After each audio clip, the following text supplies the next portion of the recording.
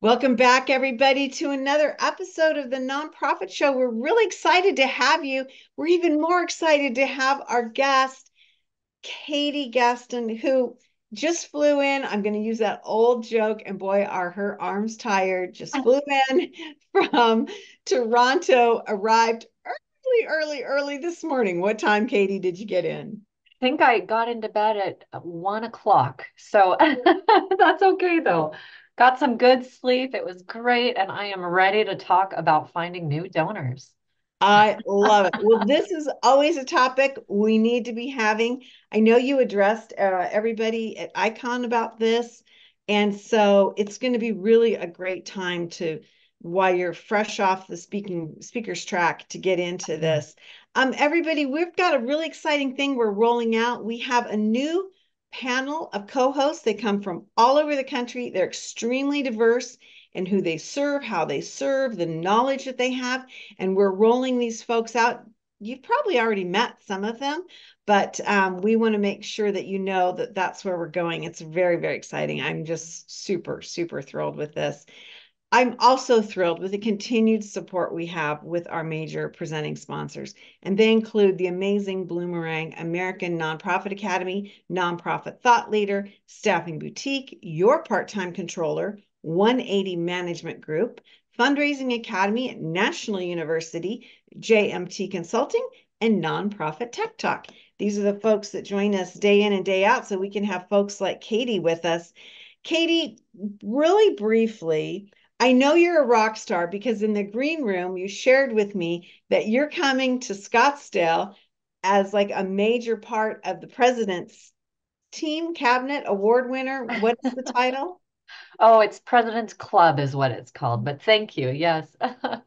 It's amazing. Well, I know you do great work. We've had you on before, but talk to me a little bit about what you do within the amazing family of Bloomerang. That's a great question. So, as a product marketing manager, what I like to say is I'm a storyteller. Which I think in some ways, in different roles, even as development directors, in some ways you could say we're storytellers because we have to share the story in a meaningful way. Yeah. So within Bloomerang, I'm a storyteller about how our tools really help drive success for nonprofit organizations. And when you think of what it means to be a storyteller, you have to understand who are you telling your story to? What are the things that, for example, donors really are passionate about and care about? And how do I ensure the way that I craft my story for, in case a nonprofit or Bloomerang really resonates with what is meaningful to the individual who's hearing your story? So that's what I do. I love it.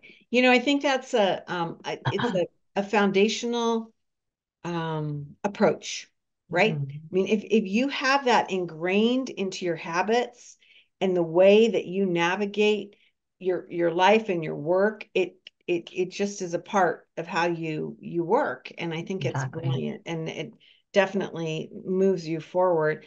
Okay, talk to us about meeting people where they are when they are inspired to give. And we have an image for our listeners. It looks like he's on the street, he's got his phone, he's got a credit card or a debit card, something's happened and he's ready to give.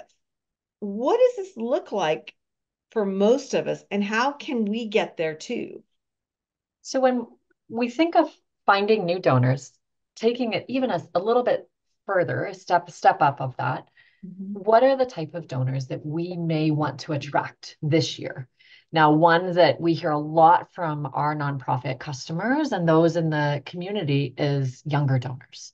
Uh, Especially, let's say, if you're in an arts organization, let's say a symphony, we see a lot of aging donor populations. And one, thinking of a long-term sustainability path for your organization, attracting younger donors is critical to continuing that curve of growth. The second element of that is wealth generational transfer, which I'm sure Mhm. you have heard quite a bit about in the community, but in the next decade, it's expected that over $150 billion is expected to transfer generationally to younger donors. So when we think of, okay, how do we meet people where they are? We first have to define who are those people we're meeting. And let's say for younger generations of donors, using things like digital wallet items, or breaking that down, PayPal, Venmo, Google Pay, Apple Pay. I'm sure we've all been at an event when someone asks you, can I just Venmo you for that shirt at the fun run you have? Um, how exactly? We're all on our phones every single day. So, how do you enable using technology the ability to accept a donation when someone, either a generational donor that you typically serve, maybe that's an older generational donor, or a younger generational donor is interested in giving to you? How that shows up, I would say, is a few things, like, for example, enabling PayPal or Venmo or Apple Pay and Google Pay on your online donation form.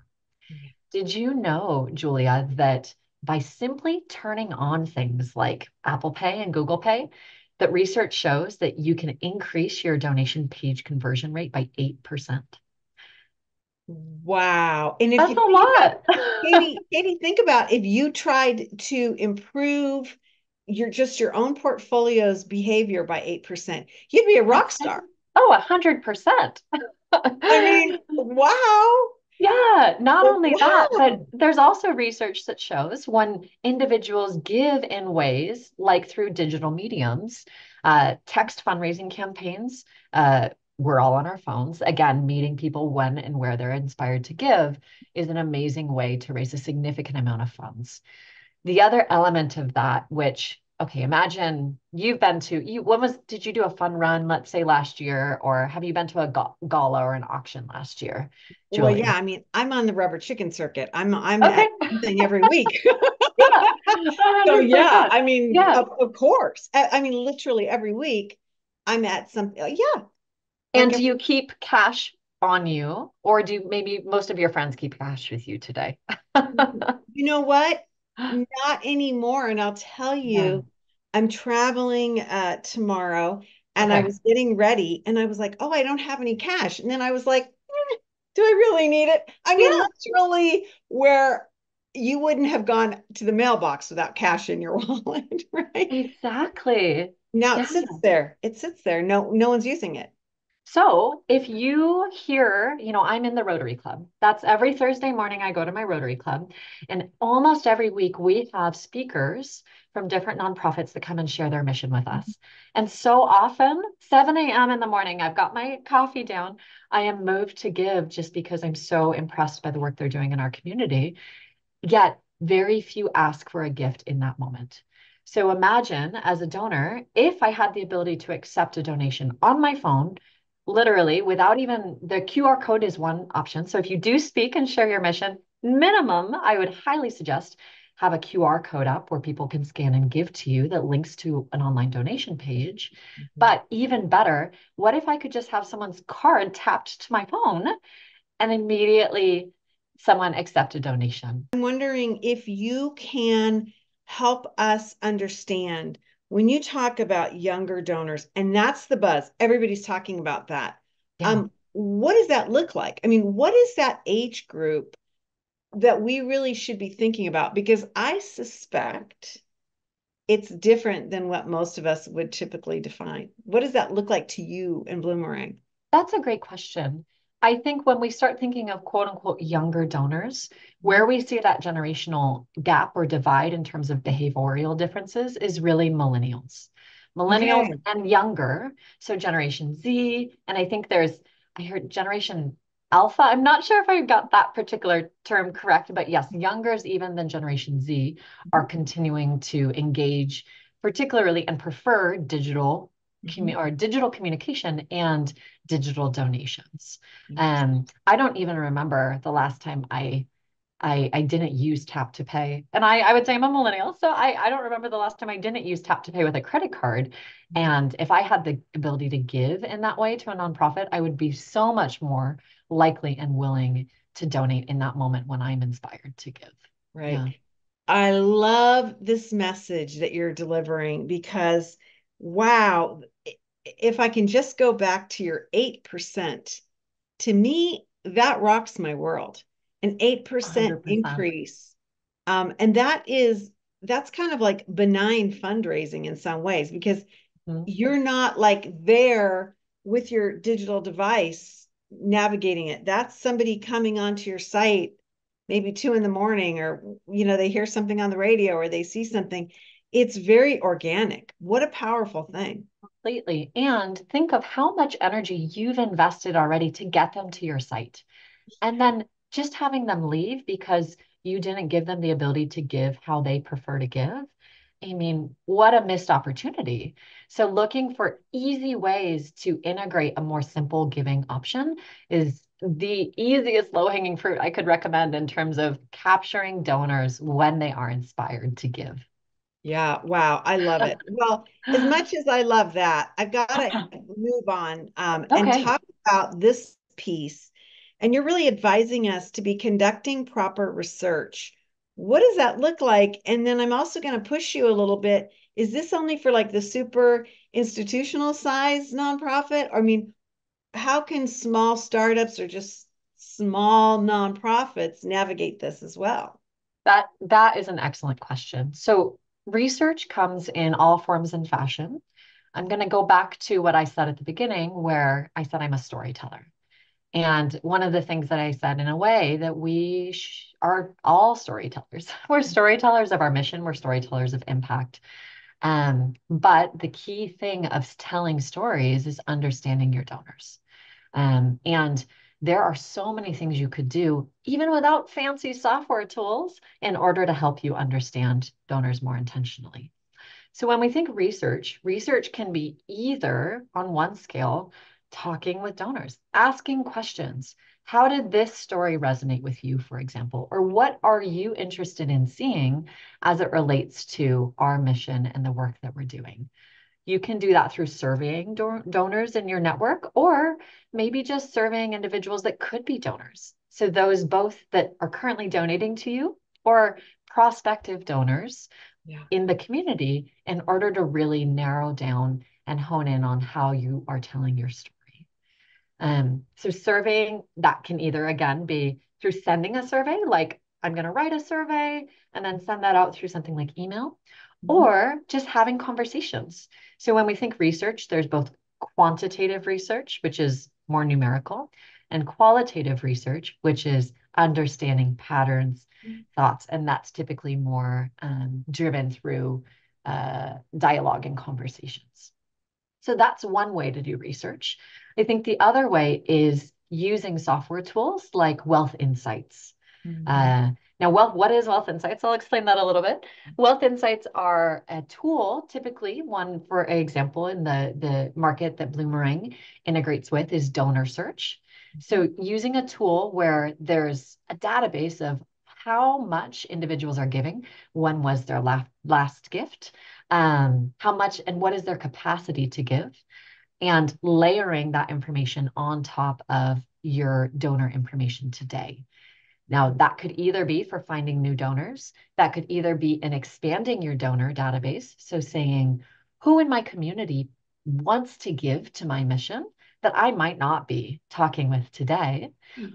Or that could be finding really qualified donors in your current donor database as well. Mhm. Does that make sense, Julie? It Any does, thoughts and there? Yeah. it does, and it almost seems like again, when we started off, the top of our conversation about the behavior and the patterns that we use or that we embrace doing our jobs. Um, this almost seems like it should be something that we're kind of always looking at, versus, okay, we haven't done any research for 3 years. Let's, right. And that's where I wonder, like, if we really trip over our own feet thinking that we have to have this exhaustive, expensive, crazy investment of outside people or upheaval to get Mhm. data that a lot of times I think we could have been doing it internally and I more. think that's a great call out because research should be not something that feels like you said exhausting or oh my gosh, now I have to do this major research study. I have to find someone to help me with it. No, it should be something that you build into every month. Maybe you block off a day of your calendar and you say, okay, this is my donor research day. If that's all you can start with, that's a fantastic initial start. And because at the very least, it's less about, you're right, that big initiative to get all the information and more of building, learning, and then adaptation into your regular process in developing how you speak with donors. It almost seems to me as well, and I'd love to get your feedback on this, um, a a pattern of curiosity, right? Mhm. Like, they always say the best fundraisers are those who listen. They Oh, ask a question completely. and they listen. And it seems to me like it fits into that personality profile or behavior. I mean, I don't know if you see that, or is that just something in left field? No, I think that that's really accurate. It's y- research, in another word, like you just said, is simply listening with intention Mm. and using that listening in order to pull out patterns that then influence your behavior. So it's listening on a one-on-one conversation, or it's listening using a written medium, and then using that in order to alter some of the paths that you move forward with in the future. Do you feel like that's a good framework in terms of what the research could be? I do, because I Okay. think like one of the things that you've said, and you've said this before when you've been on the nonprofit show, is that, hey, kids, things are changing. Our donors are changing. The way they think is changing. And Yes. we might be serving our clients and our community in the same way. Great. And that's important. But our donors are living in a different world, in a different ethos, technology, sentiment to be involved, not be involved, all these things. And so we got to be thinking about these changes. So that's kind of one of the things I hear you. I mean, maybe it's just me, but I feel like you're pushing us a little bit to say, look, it's not the same old, same old. We got to be reformatting how we work with donors. And And and yes, and how donors perceive our messages differently depending on things like how much capacity they have to give, yeah, or their age and where they are in their giving life cycle. Because you're right, you could be saying the same thing and it could land really well with one group of donors, and you've always had success with those, but you may need to alter how you're saying something because you're speaking and attracting a younger generation of donors. yeah. So, It's yes. it's really, I think this is fascinating. I think it's just fascinating.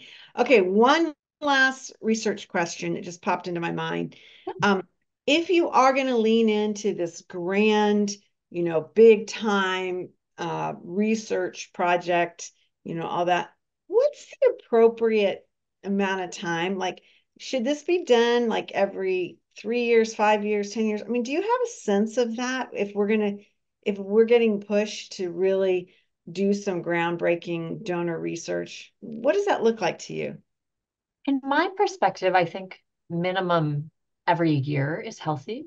Okay. It depends on really the level and depth of research you're doing. Mhm. So, for example, with Wealth Insights, if you ran a screen every year, assuming you're attracting new donors on an annual basis, of what your donor database looks like, that then gives you a really solid starting foundation, let's say at the start of the year, to plan intentional campaigns around those different segments of donors.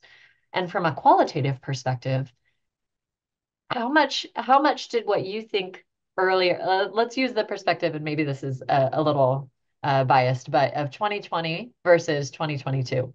Oh, How much was our world different in even those oh, 2 years? and And what we're willing to support. I mean, I a can hundred tell percent. you, my support of cultural institutions just bottomed out, and I moved everything that I could, financially, mentally, championing human services. Entirely. Whether that's economically what's happening, whether that's generational Yeah. adaptation, or even things, what our world is moving so fast, the increase of AI in the last year. And while you could say, well, does that really change preferences, I think that we are going to start to see different expectations of how donors may be communicated with as tools and technology increase in the ability to make communication faster and more personalized in a really robust way. So if you can set a goal every year, maybe at the start of the year, of doing a research to update your assumptions and not rest on prior, to validate your assumptions, I think that you'd be in a really good spot. Okay, good. I Yeah. appreciate you giving us that lens because I would not have thought that. And so I appreciate you setting me straight. Well, let's go on to the last place where we can be finding new donors.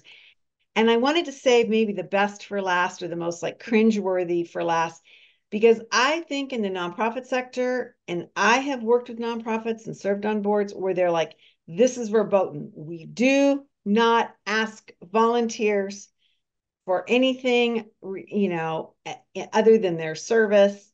And please help set us straight. I thank you. Yes, I will. Because did you know that there was a research study? I want to say it was in 2020 that showed 92% of volunteers are likely to donate to your organization. Now, imagine how many volunteers that you have in your pool today. When was the last time you asked them to contribute in a more meaningful way?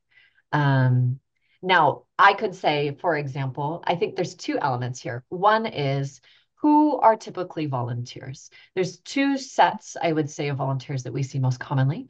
One is maybe younger generations that don't have the ability to give treasure, but they can give time. And for years, I volunteered since I was a kid. And as I've continued to progress, I've been able to give more treasure. But the organizations like Rotary that I invest in, I started volunteering with when I was 20. And because I've continued to stay in that network and that organization, if I had been really passionate about something and they hadn't engaged me in a more meaningful way long term, or maybe downplayed my value as someone who can give, then maybe they wouldn't be in my circle or network anymore.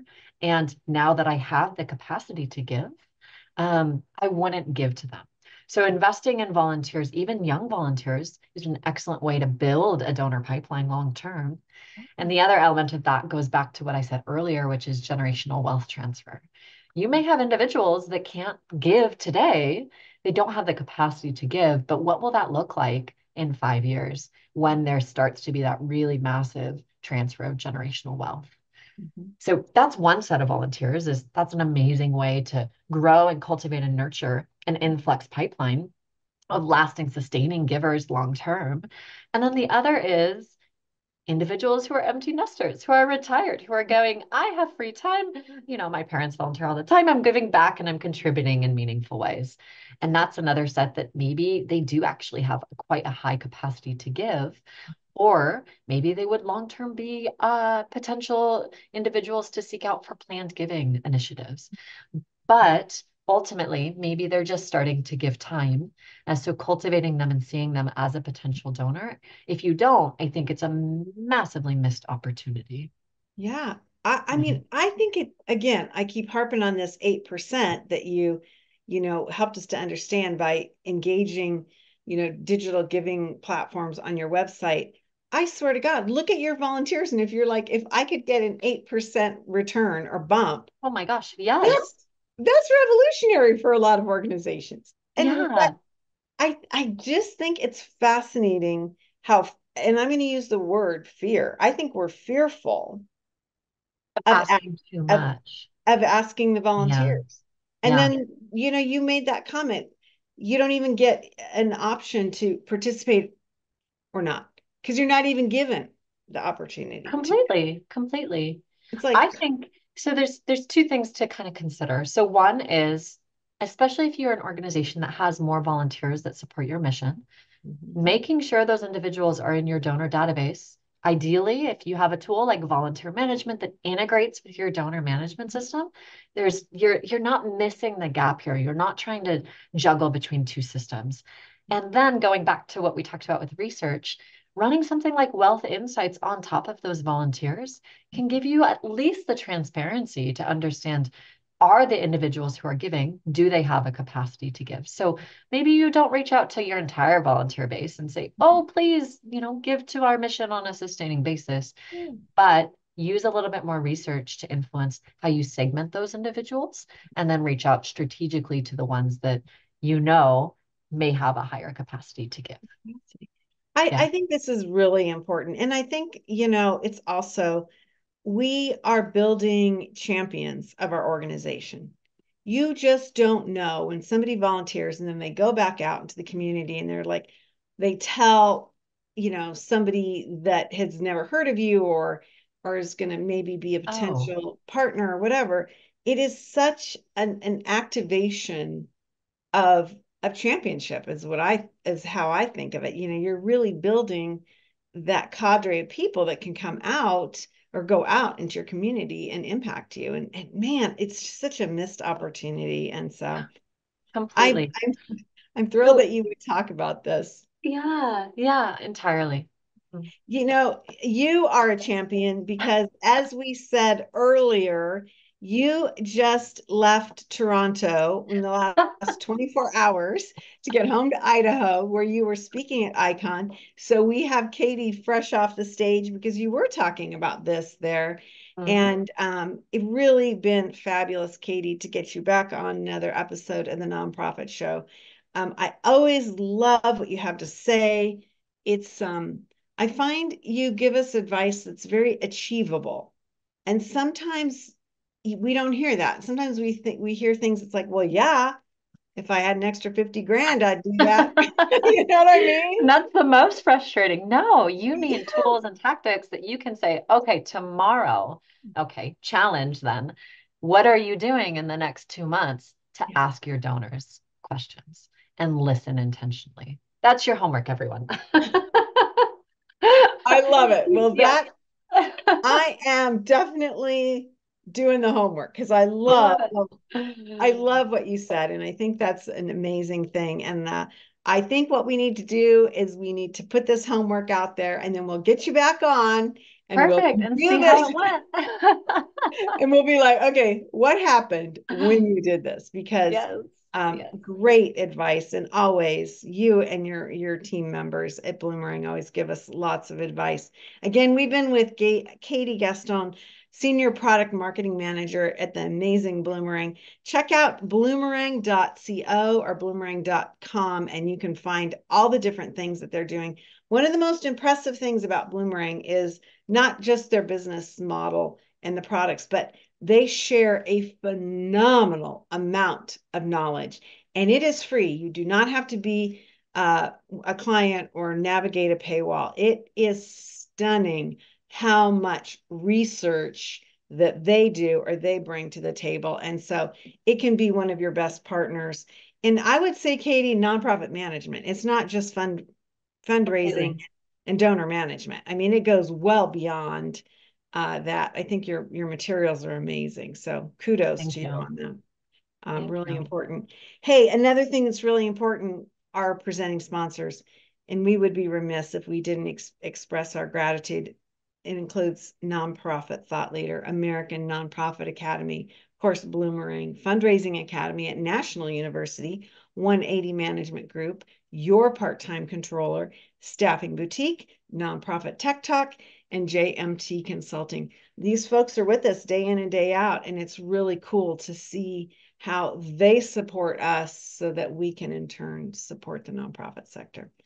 So Katie, you really, man, you pushed a button on me today. I love it. That 8% of adding the pay portals on a website. Holy cow. I know. I know. Remember that next time you give through PayPal. Yeah, I mean, as we say in my family, holy vaca, because that is a holy cow moment. Stunning improvement and connectivity with donors. So thank you for sharing, my friend.